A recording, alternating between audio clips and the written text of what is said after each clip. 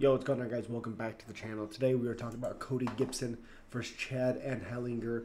Chad Anheliger, 13-7, 3-2 in his last 5 fights, plus 145 underdog, 37 years old at 135, 5'6" with a 64-inch reach. Cody Gibson, 20 wins, 10 losses, 2-3 in his last 5 fights, minus 175 favorite. Also 37 years old, 5'10" with a 71-inch reach, 4-inch height, with a 7-inch reach advantage for Cody Gibson.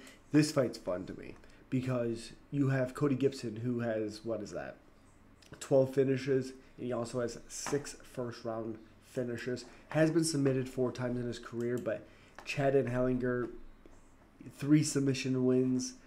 They're not in the UFC. He's 2-2 in the UFC. He has 10 finishes out of his 13 wins.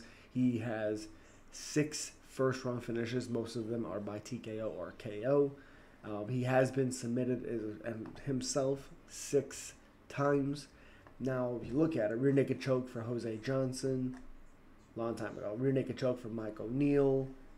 And then it does, a triangle by Noah Ali beat him, or submitted him. So, yeah.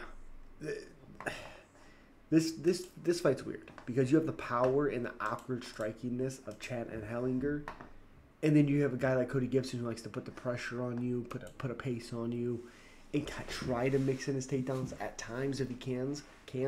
But if he can't get that initial takedown, he kind of just sticks to the strikes. I really like him with front kicks. I really like him using that length. I think those front kicks are going to be key for him in this matchup. I don't really want to see him be brawling with Anheliger because I think the only way he keeps himself in this fight is if he's able to catch Gibson, hurt him a couple times, even if it's a round that Gibson's winning.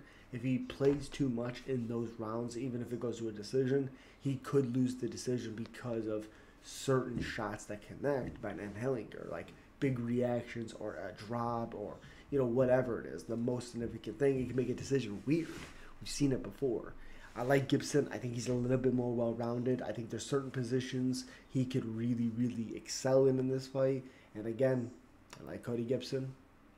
That's my winner. And as always, my prediction, Cody Gibson, finish, or this fight would not go the distance. As always, subscribe, like, comment. Let me know you're picking.